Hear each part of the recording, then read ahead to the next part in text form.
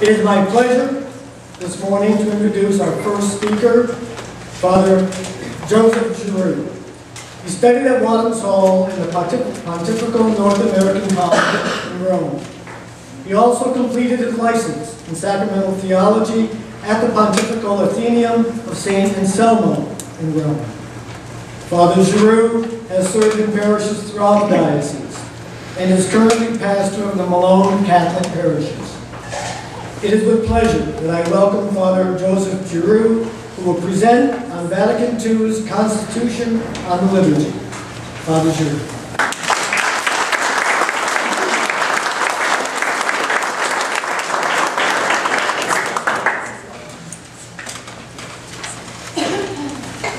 Good morning again. Good morning. I know it did my heart good, and I imagine even more so for Monsignor Riani, to have that chapel full of people and voices this morning, filled with prayer once again. So good to begin our day together in prayer.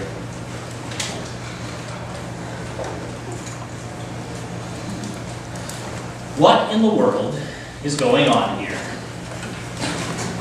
When a non-Catholic wanders into one of our churches during Mass, that's their first question, right? What in the world is going on here? This reality has provided ample fodder for comics over the years. Ever heard of Larry the Cable Guy? You never thought you'd hear his name mentioned this morning, did you? Larry has a sketch where he talks about going with a friend to Mass and not realizing he was in for an exercise routine. Boy, you gotta be in shape to go there, he says. Down, up, sit down, stand up, do a shot, kneel down, stand up. What in the world is going on here? Pursuing a more sincere answer to that question has been known to provoke not belly-shaking laughter, but heart-changing conversion. Dr. Scott Hahn frequently tells a story from back when he was still a rather anti-Catholic Presbyterian minister. I quietly slipped into the basement chapel, he says. They were having a noon Mass, and I had never gone to Mass before. I sat down in the back pew. I didn't kneel, I didn't genuflect, I wouldn't stand. I was an observer. I was there to watch. Then a bell rang, and they all stood up, and Mass began. I had never seen it before. They read more scripture, I thought, in a weekday Mass than we read in a Sunday service. Their prayers were soaked with biblical language and phrases. Wow! It's like the Bible coming to life and dancing out on the center stage and saying, "This is where I belong."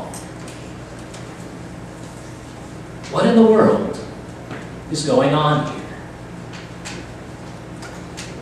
I propose it was in an attempt to answer that very question that the Fathers of the Second Vatican Council approved the very first of the Council's 16 documents. When most Catholics think of Vatican II, they think of Sacrosanctum Concilium, the Constitution on the Sacred Liturgy, solemnly promulgated on December 4th, 1963, just 10 days shy of 50 years ago. Why is this the first they think of? Well, for one thing, of all the conciliar documents, it made the most obvious difference in the average Catholic's life. It brought about significant changes in the celebration of the Mass. Latin turned into English, the priest turned around at the altar, and choirs singing to the organ turned into folk groups strumming guitars. Or at least that's the common perception of what Vatican II did for the Church's worship. But the Constitution on the Liturgy stands out for other reasons too. In many ways, it was programmatic of everything else the Council set out to accomplish. In other words, beyond liturgical reform, it revealed the Council's wider agenda. In its very first paragraph, it announces to the Church and to the world that this Sacrosanctum Concilium this most sacred council has set out to reinvigorate the Catholic faithful in living the Christian life, to adapt those aspects of the Church which can be changed to the needs of the modern age, to promote greater unity among all who believe in Christ, and to call all mankind anew to enter the Church's fold. Clearly, that was quite an ambitious agenda. Much like the previews shown before the feature film, the Constitution on the Liturgy also gives us many hints of the coming attractions from this council. It speaks repeatedly of the Church's true and essential nature, as will the dogmatic Constitution on the Church, Lumen Gentium. It speaks repeatedly of the Church as a sign lifted up among the nations, as will the pastoral Constitution on the Church in the modern world, Gaudium et Spes. And it speaks repeatedly of the centrality of sacred tradition and sacred scripture in the life of the Church, as will the dogmatic Constitution on divine revelation, Dei Verbum. Sacrosanctum Concilium is able to bear the burden of such weighty themes because its subject is the very summit toward which all of the Church's activity is directed, and the very source from which all power flows. The sacred liturgy, in particular, the Most Holy Eucharist. It could be tempting, of course, to assume that it was for such lofty reasons that this was the first document to be issued by Vatican II. But according to the recollections of an up-and-coming German theologian who assisted at the council, a certain Father Joseph Ratzinger, the bishop's motivation was much more mundane. This was by far the least controversial subject on the table, and the preparatory work had been more carefully carried out. That's not to say the text was without debate. Discussion on the draft dragged on for 3 weeks, with more than 600 interventions by the bishops, whether spoken from the floor or submitted in writing. But in the final voting, it passed by a landslide. 2,147 in favor, only 4 against. Don't ask for their names. To better understand where the Constitution on the Liturgy is coming from and why it was approved by such a wide margin, I think a little background is helpful. First, we need to be aware of the wider context of the Council itself. In contrast to the previous 20 ecumenical councils recognized by Catholics, Vatican II was not convened in reaction to a particular crisis or attack on the Church, such as the Council of Trent following the Protestant Reformation. Instead, Blessed Pope John XXIII called the world's bishops to Rome with the intention of bringing the Church into dialogue with the modern world. The problem wasn't that doctrine or discipline were being aggressively challenged by forces inside or outside the Church. The problem was that contemporary men and women were finding it increasingly difficult to see these things as truly relevant to their daily lives. So the Council's entire tone would be different from those of the past, focused less on dogma and rules for enforcement, and more on an appropriate pastoral response to the needs of the day.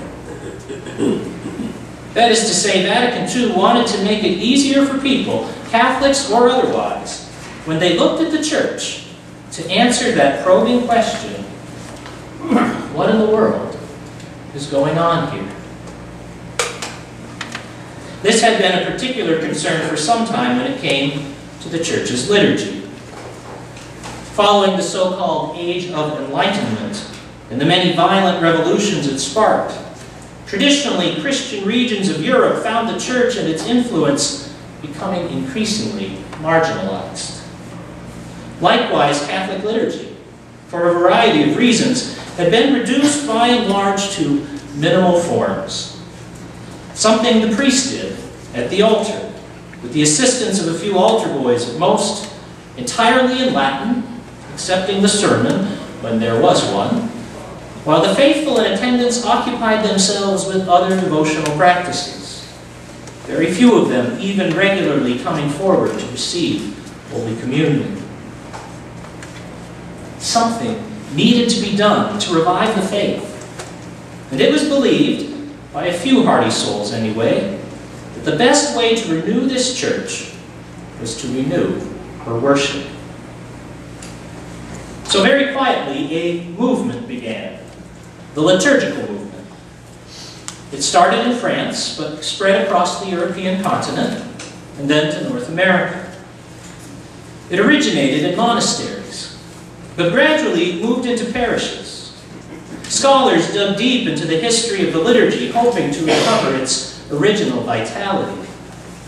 The designs of church buildings, priestly vestments, and sacred vessels began to reflect their discoveries, returning to a noble simplicity after much Baroque excess. The clergy were encouraged to go beyond a merely mechanical obedience to the rubrics, and the bare minimum required at that, and instead appropriate the true spirit of the liturgy. And such a liturgical spirituality was promoted for the laity as well, moving them from being passive spectators on the sidelines to being genuine participants. From praying at Mass to praying the Mass. It was believed that by drawing people more deeply into the sacred mysteries, not only the Church, but also culture and society at large could be transformed. As the liturgical movement grew, it gained momentum, attention, and support at the highest level. Pope Leo XIII permitted missals to be printed in the vernacular so that people could follow the text of the Mass in their own language. Pope St. Pius X encouraged frequent reception of Holy Communion beginning at an early age, rather than what had become customary, just once a year. He also restored Gregorian chant, the native music of the Roman liturgy, meant to be sung by all, which had over time been replaced by devotional hymns or performance pieces sung by a choir. Pope Pius XI endorsed the dialogue Mass, during which the entire congregation responded to the prayers, not just the altar boys. And Pope Pius XII didn't simply publish an entire encyclical, Mediator Dei, devoted to the liturgy, but put theory into practice, as we heard last night, by beginning the reform of the liturgies of Holy Week in the early 1950s. 150 years of groundwork had been carefully laid before the world's bishops assembled at Vatican II. Sacrosanctum Concilium tells us quite explicitly that its purpose is twofold: the promotion and the restoration of the sacred liturgy. The liturgy, like the Church and like her founder, is essentially both human and divine, made up of visible, physical elements which are directed toward and subordinate to invisible, spiritual realities. Thus we have first, promotion. The Council calling the Church to look under the hood of the liturgy, to become familiar with that which God is accomplishing unseen, to recognize at the deepest level what in the world is really going on here. And we also have, secondly, restoration, taking the liturgy to the body shop. So to make sure that the rest of the vehicle, its sensible, tangible components, are truly worthy of its engine. Constitution on the liturgy's intent is to ensure that what is happening outwardly in the Church's worship is a clear and faithful expression of what is going on deep within her. Promotion of the liturgy, getting inside of it, was the chief preoccupation of the liturgical movement, and is, no surprise, the chief preoccupation of this document too. The Council Fathers remind us that the apostles, sent forth by Christ, didn't just preach about his death and resurrection. The Word continued to become flesh, as it were, when those who believed were baptized and broke the bread of the Lord's Supper. And each new generation of believers has gone out to the world with more than just a spoken message of good news, but with the living and active presence of Him who is the source, center, and substance of that gospel. Sacrosanctum Concilium highlights 4 modes in which Christ is present in the Church's liturgy. Christ is present first and foremost in the Mass, in the person of the priest, and above all, in the sacred species of the Most Holy Eucharist. Christ is present in the celebration of the other sacraments. Christ is present when the Scriptures are proclaimed. And Christ is present when the Church gathers to sing and pray in His name. Because Jesus Christ is one body with His bride, the Church, His presence permeating her so intimately and completely, the head and members cannot act apart from one another. Accordingly, under signs that can be seen and heard, touched and tasted, and yes, even smelled, the world's salvation and sanctification, the fruit of the dying and rising of the Son of God, continues to be worked out in the liturgy. While it is not the whole of her activity, nonetheless, no other action of the Church can equal it. The spiritual life of the faithful is certainly not limited to the liturgy. However, all true devotion must necessarily be in harmony with it.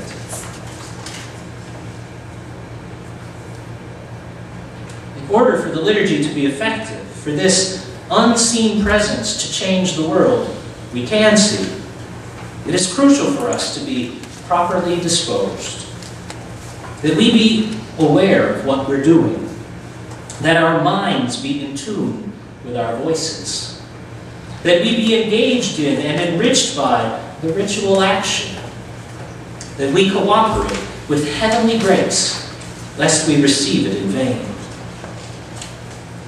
If Christ is really and truly present in the liturgy, then, by golly, we need to be really and truly present too. Therefore, in what are probably the most powerful words of the entire Constitution, Mother Church earnestly desires that all the faithful should be led to that full, conscious, and active participation in liturgical celebrations, which is demanded by the very nature of the liturgy, and to which the Christian people have a right and obligation. Participation. Whether as a noun or a verb, the word shows up 28 times in the Constitution. We, the baptized, are duty-bound to take part, to involve ourselves in a manner that is full, engaging the whole person, both bodily and spiritually, inside and out, in a manner that is conscious, knowing as best we're able just what it is that we're doing, and active. Active here requires some extra explanation. The original Latin expression is participatio actuosa. It usually gets translated as active participation, which is generally taken to mean engaging people through songs, responses, gestures, or and in number of ministries. It puts the accent on giving people something to do. But such an understanding is only partly right. A more accurate translation, although admittedly it sounds rather poor in English, is actual participation, which sets a much higher standard. Engaging not just people's bodies, but their minds, their hearts, and their wills. It's not so much about getting folks to do something as it is getting folks to allow Christ to act, to allow Christ to do something through, with, and in them. That really raises the bar, doesn't it? It's essential, we're told, that the church's pastors be properly trained, making sure that they understand this, because fostering this sort of participation is one of their chief responsibilities. The Council is calling Catholics at every level to be completely awake to what in the world is going on here. So much for looking under the hood. Now that we know that the liturgy isn't a model straight out of the Flintstones, one we have to power ourselves, but instead is an engine all souped up and turbocharged by the presence and action of Christ, it's time to see what shape the rest of this vehicle is in. Before getting into the specific bodywork the bishops have in mind about changes to be made in the liturgy, particularly the Mass, Sacrosanctum Concilium lays down some ground rules. The liturgy is made up of both unchangeable elements and elements which can be, maybe even ought to be, changed. It's absolutely crucial to recognize the difference, which is why the liturgy is regulated by the Church's highest authority, the Pope, and in certain cases, the bishops. Nobody, and for some reason it singles out us priests, nobody is to tinker with it on his own, which is meant to guarantee that any changes in the liturgy are in line with the Church's tradition. While this restoration ought to take into account contemporary experience, changes must be preceded by careful study, organically flow from existing forms, and be made only if the good of the Church requires it. And in the Church's tradition, few things are more important than sacred Scripture, which has a central part to play in the liturgy. If we're going to promote and restore the liturgy, then we must do so loving the sacraments. The liturgy is both hierarchical and communal. Changes must make it clear that liturgical rites are never private functions, but the celebration of the whole Church. Each person, whether clergy or lay, ought to be fully engaged in his or her proper role, but only in that role. In other words, be sure you're doing your job, and don't go trying to take anybody else's. The liturgy is both instructive and pastoral. In the liturgy, God speaks to his people, his people respond. In order to make sure that this communication is clear, when it comes to rituals, they should be marked by a noble simplicity and not be so complicated that they cannot be easily understood.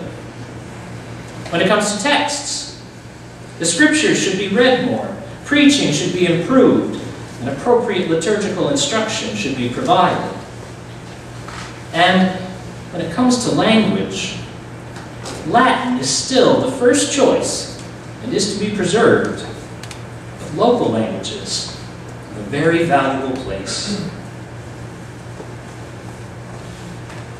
The liturgy can and even should be adapted to the temperaments and traditions of particular peoples. This expressed a concern especially for mission lands. Local customs could be incorporated as long as substantial unity was preserved with the rest of the church. In other words, the bishops are saying there's a way for the liturgy to be both properly Roman and truly Catholic, that is, universal. The liturgy of the bishop, surrounded by his priests and people in his cathedral, is the principal manifestation of the local church, and therefore must be held in the highest esteem. But since the bishop can't be everywhere, although ours seems to be trying to prove otherwise, the liturgical life of the parish is also of great importance. For this reason, national and diocesan commissions on liturgy and sacred art should be established to promote the needed renewal. From these 8 general principles, Council Fathers move on to specific reforms. Here's where the rubber hits the road. They begin at the top with the Mass, outlining 9 concrete mandates. First, that the rites of the Mass be simplified by removing unnecessary repetitions and bringing back unfortunate losses, all the while preserving their substance. Second, that more of the Bible be read at Mass, and the readings be arranged in a cycle laid out over several years. Third, that the homily be seen as an essential part of the Mass, be more carefully prepared, and be omitted only for serious reasons. Fourth, that the prayer of the faithful be restored, after disappearing many centuries before. Fifth, that local languages may be used for the readings, the prayer of the faithful, and the people's parts. But folks still ought to know these parts in Latin. Sixth, that it's preferable for people to receive hosts consecrated at the same Mass they are attending, rather than from a previous one. Seventh, that Holy Communion may be distributed under both kinds on a few special occasions. Eighth, that people be helped to understand that the Mass is composed of 2 parts, the liturgy of the Word and the liturgy of the Eucharist, and that they really should be there for all of both. There's a problem then, and we haven't fixed that one yet. 9. Vatican celebration. Multiple priests offering one and the same Mass be permitted. Nothing too earth-shattering in that list. In fact, what's surprising 50 years later is all that's not there. There's nothing about turning the altar around or strumming on guitars. The door is opened to allowing English at Mass, but alongside Latin, not instead of it. There's no mention of moving the tabernacle or communion in the hands. Such changes and their associated controversies would come a little farther down the line, after the Council, as a result of things this Constitution set in motion, or how it was being interpreted. Sacrosanctum Concilium continues for several more chapters, doing for the rest of the liturgy, well, how'd he get in there? That's Fidelicat, our mascot for the Year of Faith in Malone. And yes, he wanted to make one more public appearance before the year was over. The Constitution went on to do for the rest of the liturgy what it had done for the Mass, for the other sacraments and sacramentals, for the divine office, for the calendar of seasons and saints, for sacred music, art, and furnishings. It wanted to do for these just as it had done with Mass, restorations far too numerous to be discussed now. All of them intended to help us have a better sense of what is going on here. So how did the Constitution on the liturgy do? At the 50-year mark, many people are rejoicing, and rightly so. Look how far we've come. When a half-century ago we only had altar boys, ushers, and a choir, and now we've got permanent deacons, readers, and extraordinary ministers of Holy Communion, greeters, art, and environment committees. New liturgical music, praise God, of increasing quality, is being published all the time. We've seen a lot of changes, a lot of growth, and a lot of it's been so very good. But this optimism must also be tempered by an honest examination of conscience. Because if the founders of the liturgical movement, people holy, learned, and wise, believed that the best way to renew the church was to renew her worship, then why aren't our pews overflowing? One reason might be the law of unintended consequences. Things you don't have to be a scholar to recognize and lament. In the desire to simplify the rites of the church and make them more accessible, some symbols have been minimalized or even lost. Catholics used to be known for smells and bells. Now many parishes lack both. Not wanting to be preoccupied with details, reverent ceremonial has given way to a rather casual, sometimes even sloppy approach. One which fails to point to these as truly sacred mysteries. Every few weeks I see a letter to the editor of the Plattsburgh Press Republican complaining that altar servers are misbehaving. Not, I tell you, like my sons back in the day.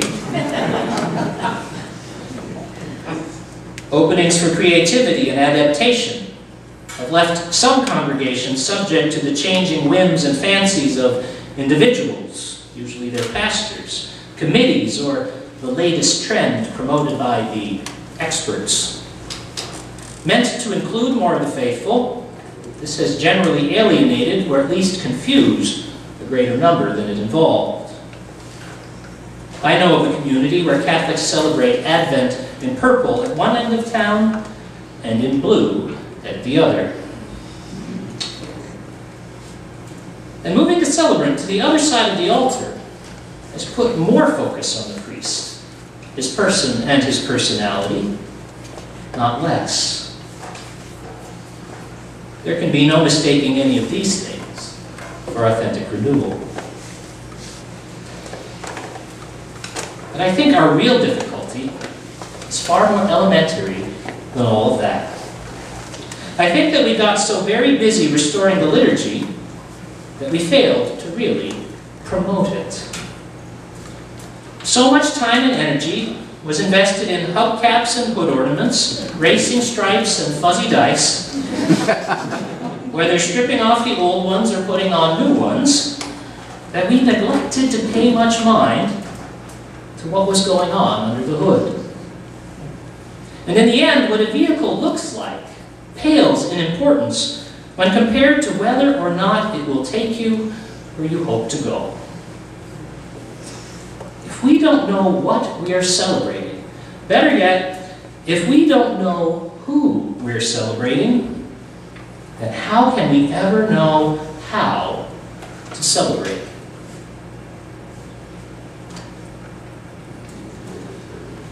Almost exactly 50 years ago, the Second Vatican Council promulgated a document that brought about very noticeable changes in the way Catholics worship.